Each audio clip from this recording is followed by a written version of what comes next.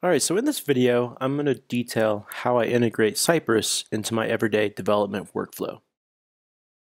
In terms of steps, I'm going to start by converting the user stories, requirements, and acceptance criteria into partial test steps.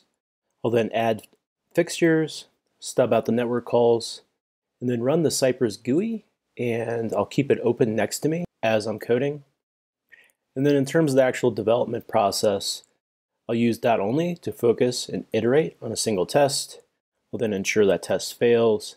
I'll then go through the normal red-green refactor of test-driven development, and I'll repeat that for each test. And then finally, and this is optional, I'll convert the integration test to end-to-end tests by removing the network stubs. All right, so in step one, I'll start by converting the user stories, requirements, and acceptance criteria into partial test specs. So you can see the actual specs here. And then I also added some configuration.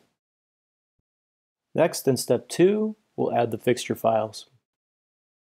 So there are 3 fixture files.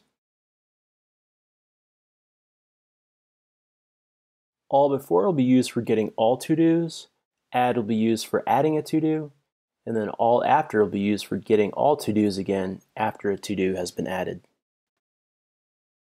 Moving right along, in step 3, let's look at how to stub out the AJAX requests. And so here we added in stubs for the GET and the POST requests.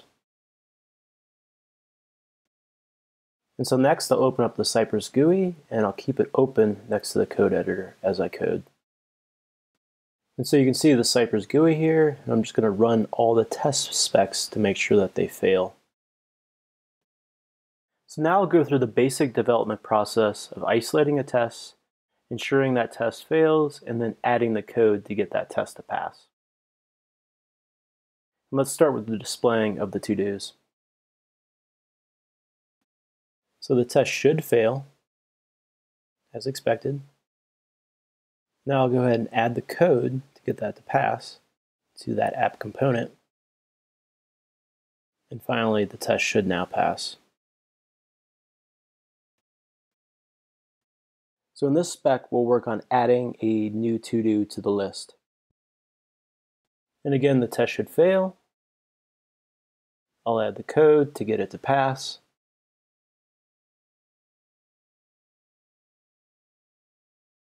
And now the test should pass.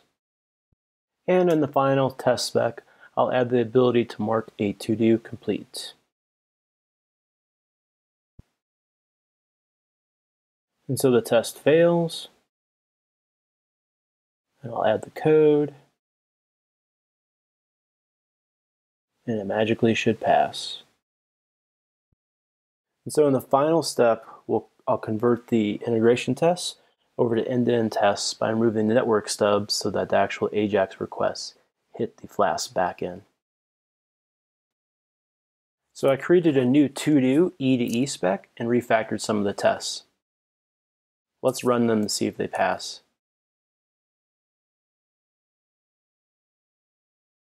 And they do. Nice. All right, so that's all I have. Thanks again.